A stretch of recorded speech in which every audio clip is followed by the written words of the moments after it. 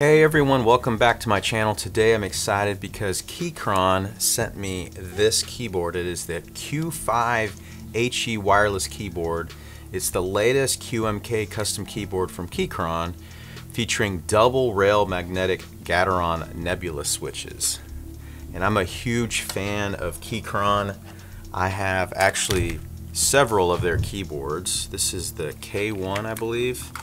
And the PC behind me has a Keychron keyboard. My Mac Studio over there has a Keychron keyboard. I'm a big fan of Keychron, and I've put a lot of my own money into Keychron because I'm not a fan of the Apple solutions for keyboard. For example, when you buy a new Mac Pro, they come with this crappy keyboard. If you buy Apple's Pro keyboard, you are very familiar with how flimsy that thing is at quite a high cost, and instead of getting that, you should get something like this. We're gonna unbox this and check it out and see what this thing looks like, how it performs, and some of its features.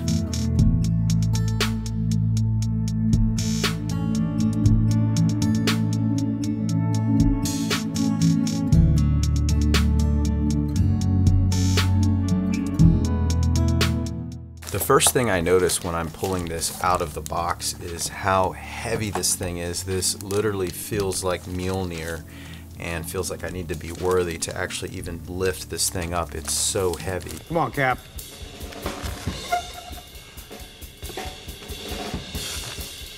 And that's because this is made from 6063 aluminum, which is known for its increased durability, stability, and premium feel. In terms of keyboards, there really is no other way to go. This thing is beautiful. It's a work of art, and it's heavy and premium, and everything about it makes you want to use it. It really just puts all of those keyboards from Apple and other competitors to shame when you think about having this on your desk for a keyboard setup. Ooh. That's awesome. This is one of the best feeling keyboard switches I've ever felt. So these are the red switches in the K1. And they're pretty good. They're pretty silent, but they definitely aren't. They definitely don't feel as dampened as these do. And so these nebula switches, oh man! I mean the closest thing I can think of when I'm listening to this and feeling it is like typing on marshmallows. It's just got a nice, soft, pleasing feel. I love that this 96% layout keyboard actually features these extra keys at the top here. These customizable keys. So you've got this rotating dial that also pushes in that you could set for different custom functions, and then you've got these 3 keys up here. So just first impression so far is this is probably the most premium keyboard I can think of. There is one other keyboard that I really love. It's this one that I have for my Mac Studio. I got this a long time ago, and I've always had this plugged into my Mac over there, and this keyboard is just as premium and feels just as solid. It's another Keychron. It's a Q something. I can't remember what the exact model number is, but I'll put a link to that one in the description as well. But I've used this with my Mac Studio for it's been a few years, and this one is very simple. It's not wireless. It's just a straight USB-C. But this one, you can see the size difference here. So heavy. So you can see the size difference between these two right here. So this one being 96%, I really think this is a great alternative to some of the other full-size keyboards I've seen before. I do like that it stacks the delete button and the page up, page down, and the home button there. And so this will arrive to you set up for Mac with the command keys here instead of the alt keys, but it does come with those extra keycaps so you can switch it out. There's a simple switch on the back to go between Mac or Windows. Right now it's set to Windows, and then if you switch over here, it goes to Mac. It has the 3 different ways to power this keyboard. So right now in the middle it's set to USB, and then to the right it's Bluetooth, and then to the left it's the 2.4 gig connection mode. And so this keyboard does have full RGB as well, which is nice, and it's fully customizable. Just listen to that, man. That sounds so good. This is like the most pleasing keyboard ever. I mean, I would just buy one just to type on it without plugging it in, because it Just reduces my anxiety. The other thing they sent me was a palm rest, so we're gonna check that out right now. I've used keyboards like this without a palm rest, and it's perfectly fine and comfortable in my opinion. But let's just see how this palm rest looks and feels. Ooh. Yeah, that feels nice. So this is the Keychron palm rest, and it's like a soft rubbery plastic material.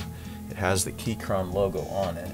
Ooh, this thing pairs perfectly with the keyboard, and it honestly has got a nice premium feel, so you can see how these would stack up together like so. Yeah, that matches up perfectly too. It feels really nice. Let's hook this up to my PC over here. I'm gonna swap out the old keyboard. Let me show you my old, this is the old Keychron keyboard that I'm using over there. It's the C1. So this is the C1, and it's on the lower end of the Keychron keyboards. It's more like a plasticky feel, but this has been connected to my PC behind me for quite a while, and I really like this keyboard, but I think I'm definitely going to change it up, and since it does have kind of a similar look, I'm going to swap it out with this one, the Q5.